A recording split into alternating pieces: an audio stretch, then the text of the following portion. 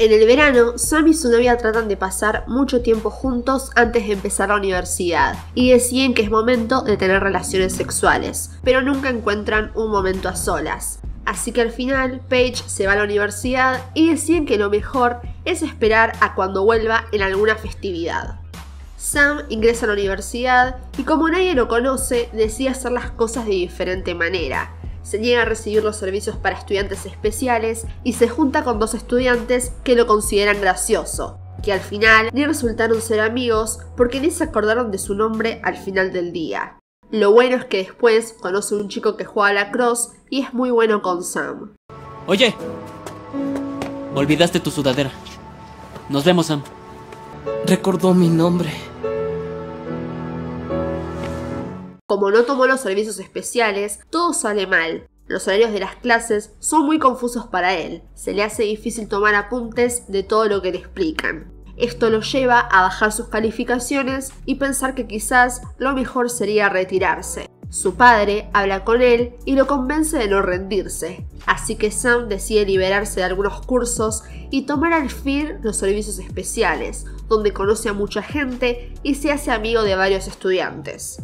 Mientras tanto, su novia Paige, quien todo este tiempo le había estado dando ánimos desde lejos, resulta que también tenía dificultades para adaptarse a la vida universitaria. Se sentía muy sola y se convirtió en una adicta a las compras en línea. Y a la mitad de la serie vemos que regresa a casa con una carrera inconclusa, muchas deudas y una canoa. Además, cuando vuelve, decide tener relaciones sexuales con Sam. Por su lado, Zahid ingresa a la escuela de enfermería y le hace prometer a Sam que no le permitirá olvidar sus responsabilidades.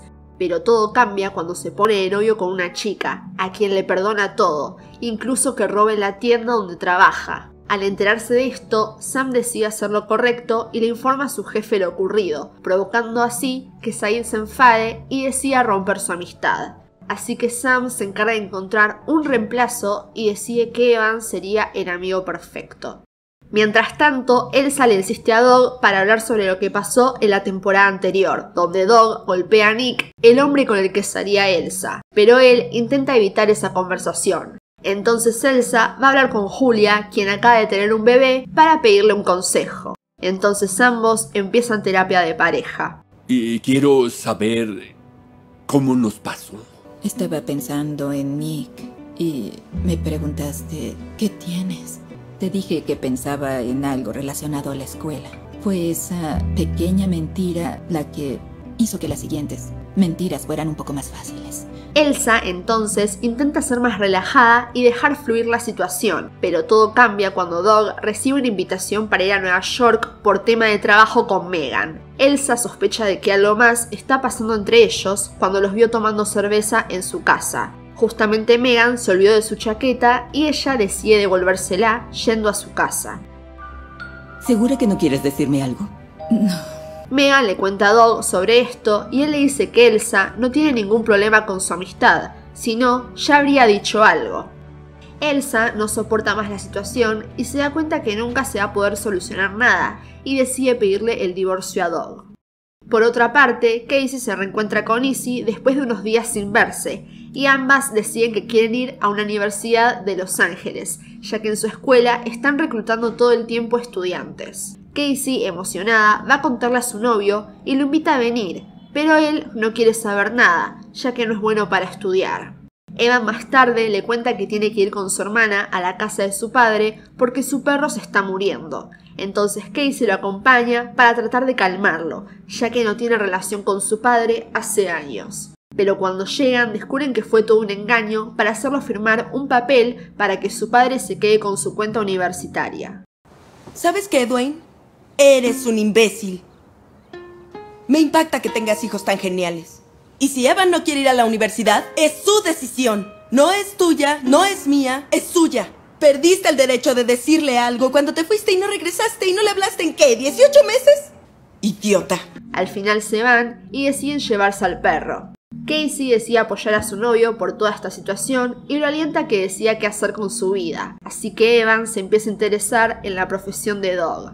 Pero para empezar, tiene que hacer una prueba y él se asusta y deja plantado a Dog, lo que enfada a Casey y ella decide contarle a Izzy, que lo trata muy mal cuando se ven.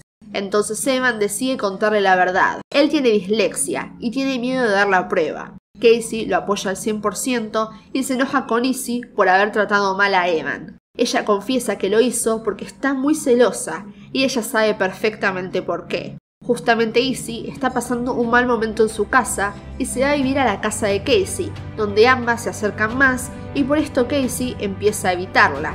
Un día Casey va a la escuela a entrenar por la noche y se encuentra con Izzy. Even if you don't feel the same, you can at least be there for me as a friend. If I knew that you were gonna be all weird and that this was gonna jeopardize our friendship, I never in a million years would have told you how I felt. It is becoming incredibly clear that you don't feel the same way. Esto hace que Casey se sienta muy mal ya que tiene novio, pero realmente le gusta a Izzy, así que después de evitar la situación, decide contarle a Evan toda la verdad y ambos terminan la relación. What's going on? Casey and I, we broke up. I'm sorry. I just can't leave, because then it's real. Casey se siente muy mal y confundida porque cuando está con Izzy se siente muy bien, pero tiene el corazón roto por separarse de Evan. I didn't want... Casey. I know. Hey, guess what? I got into that EMT training program. Really? What's going on with you? Come on, let's just be normal. I think UCLA might be an option.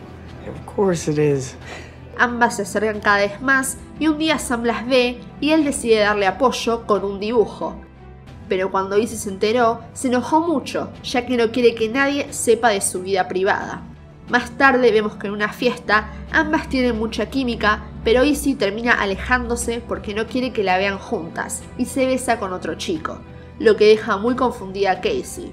Al final de temporada vemos que Izzy se disculpa y la besa en el pasillo de la escuela. Volviendo con Sam, cuando se entera que su hermana y Evan terminaron, se sintió muy mal porque ya no podría ser amigo de Evan. Entonces se da cuenta que jamás podría reemplazar a Zahid. Así que decide ir a buscarlo al trabajo, pero cuando llega se entera que va a casarse justo el mismo día en el que tiene un importante examen. Entonces recuerda la promesa que hizo y se embarca junto con Paige, su hermana y su amiga de la universidad a impedir la boda. Pero al llegar, descubren que no hace falta impedir nada porque Gretchen detuvo la boda para regresar con su exnovio.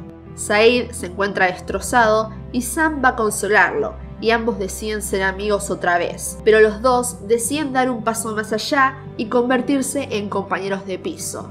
Regresando con Paige, al final logra vender su canoa a un extraño que resulta ser Sam disfrazado y encuentra trabajo cuidando a la bebé de la doctora Julia, por lo que empieza a ver el futuro con más optimismo. Luego vemos que Dog va a la conferencia de Nueva York y se besa con Megan, pero él se da cuenta que no es lo que quiere y vuelve rápido a casa para confesarle todo a Elsa. Y así finaliza la tercera temporada. Recuerden que la primera temporada, el resumen, está en mi canal y el de la segunda temporada está en el canal de Diego Cubillas. Ambos links los dejo en los comentarios y en la descripción. Muchas gracias por ver y nos vemos en el próximo video.